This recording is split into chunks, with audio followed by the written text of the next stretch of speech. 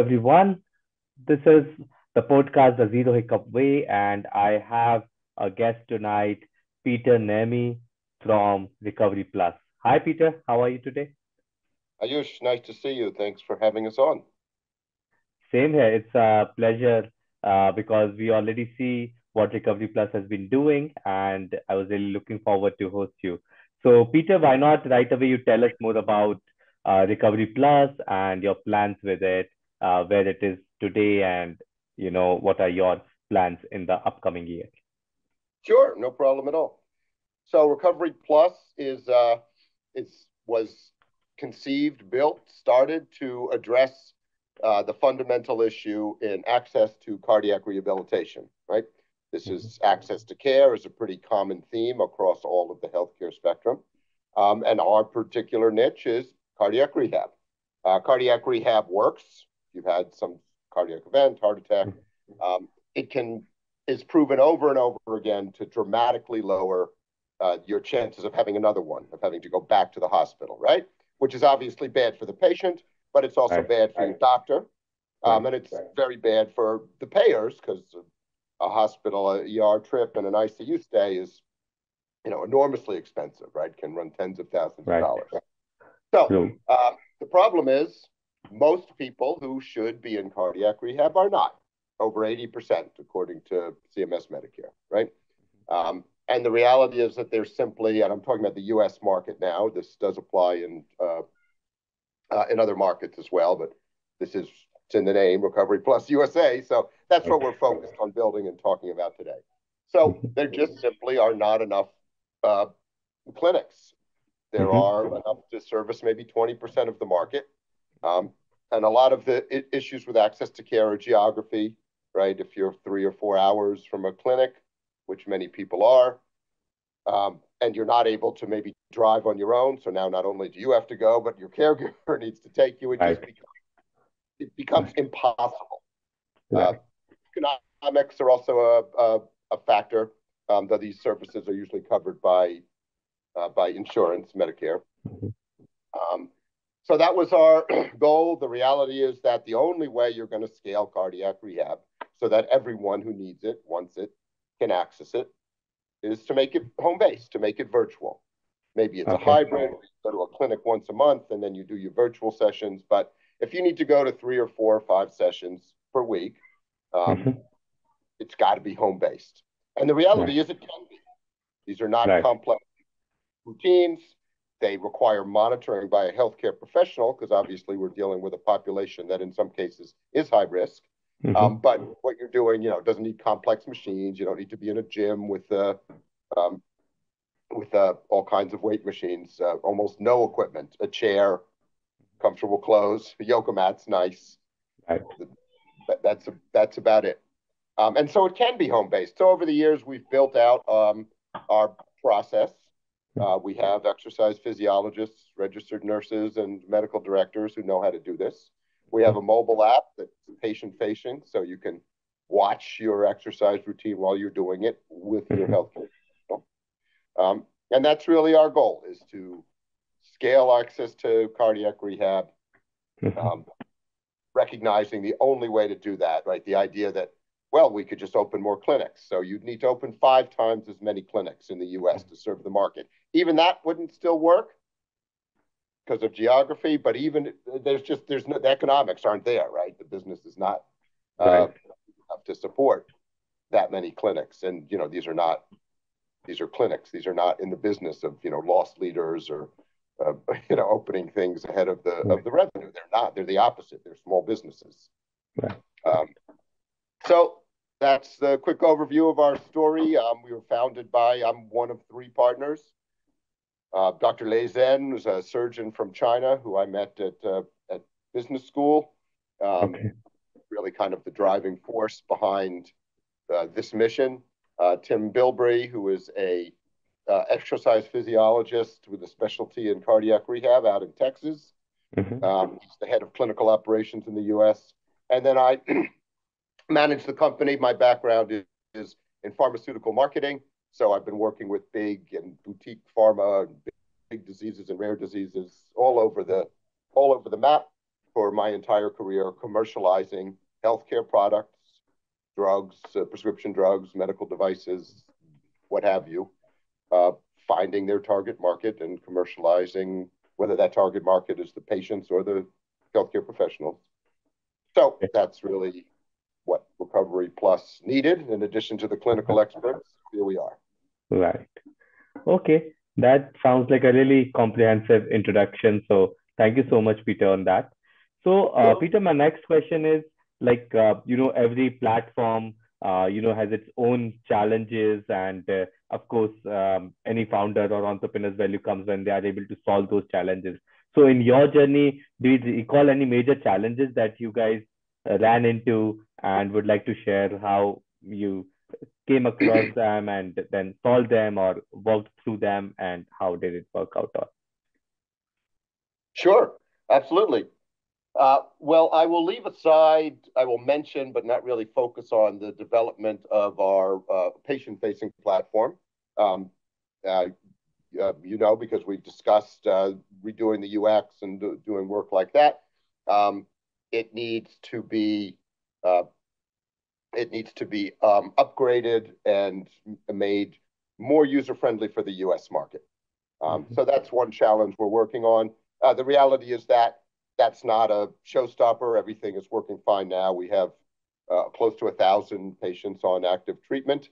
Um, However, we are in that interesting pivot in we're not really a startup anymore, right? We're a revenue positive company with a lot of patients and a lot of traction. So we're not a mature company yet, but we're not a Right. startup. And what we recognize is, if you read the literature, like the famous book Crossing the Chasm, and Mm-hmm. we're right at the point where you have to realize that what got you here, what got you proof of concept, Right. what got you first paying customers is not what will get you to be 5 times, Right. 10 times, 20, whatever your Right. goals are. Right. You have to change the orbit. Yeah. We have to streamline things. We have to make things more scalable, more quickly. So that's really what we're working on. The app is a big part of that. Hmm. The thing that I would Okay. mention, and I say that because that's kind of cool. That's the heart of the business. There's no one's ever done this, like put out a consumer-facing app uh, specifically aimed at the chronic care cardiac rehab market. That doesn't exist. We'll be we're we have that, and we're Right. improving it.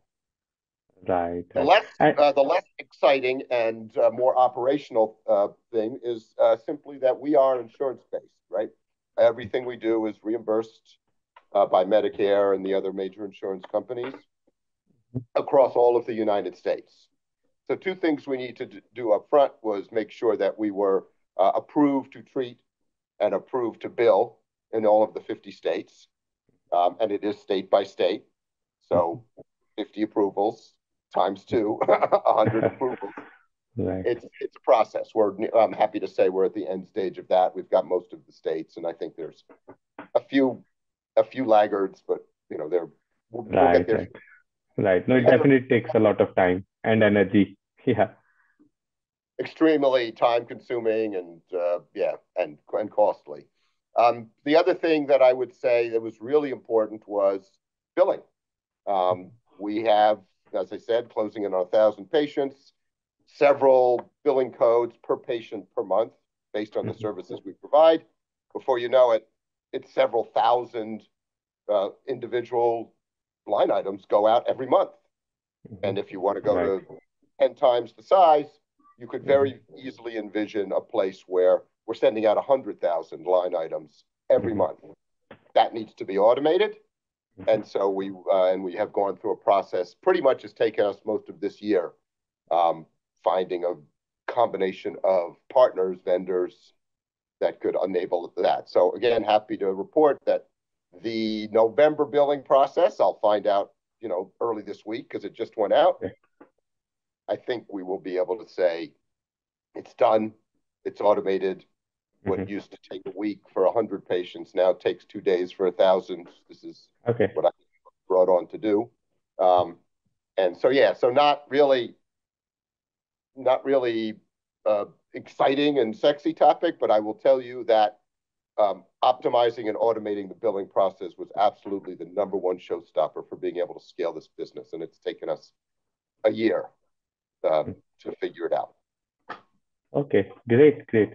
In fact, that was one of my questions to ask about scaling up the users, which you have, answered in part already, like, the systems that you set up and the automation that you set up. Anything else in particular that really changed for you when you scaled up the company from, say, the few hundred users to, say, the thousands of users today?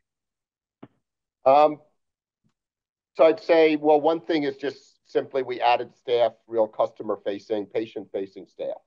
Patients, whenever we speak to our patients, and of course we do that all the time, the #1 thing they talk about is how much they love their treater, the personal service, the reassurance, right? These are people who are generally worried.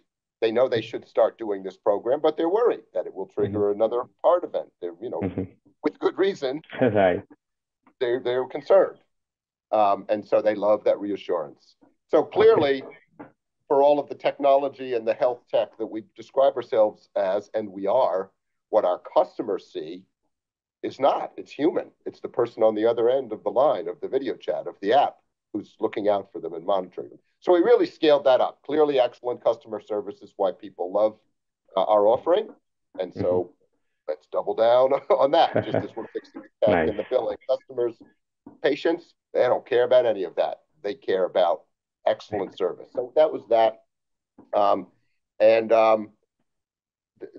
That's really probably the biggest thing. I've already talked about billing. The other thing I would talk about then is on the sales side, right? We go to clinics, obviously, cardiologists, senior centers we have as patients.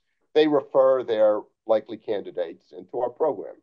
So as I said earlier, as we start to think, well, how do we get to the next level?